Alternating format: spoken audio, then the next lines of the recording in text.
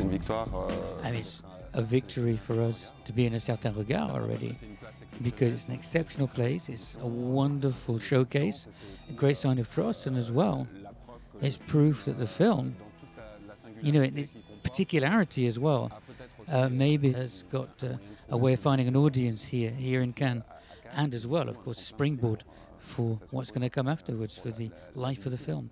Angélique, là-haut c'était les chambres alors? Oui, c'était les chambres. Tu habitais là-bas aussi? Moi j'ai habité là-bas, mais j'ai habité dans toute la rue. Hein. Oui. Là où on danse, on habite. Mais exactement. Mais surtout quand elle était bourrée, quoi. Elle n'avait plus roulé. Faire l'ouverture d'un certain regard. Opening Un Certain Regard, I mean, it's just mind-blowing. But at the same time, we're really, really happy because there are people who are going to see your mom, they're going to see your family, people who aren't normally represented on screen.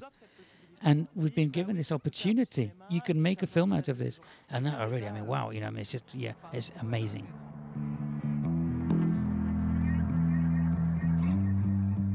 Quand j'ai fait ce tournage de ce film. When I shot the film, I wasn't comfortable about it. I said, what are people going to think? Because I'm just showing my life like this.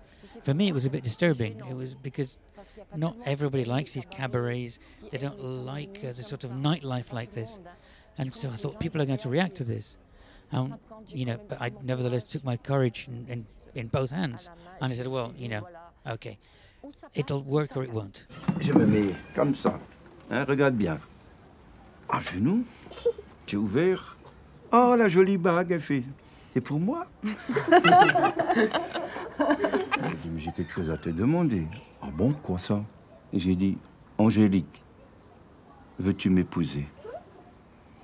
Elle s'est mise à rire. Non. C'est un film d'amour. Voilà, c'est un film d'amour. It's a film about love, if you like.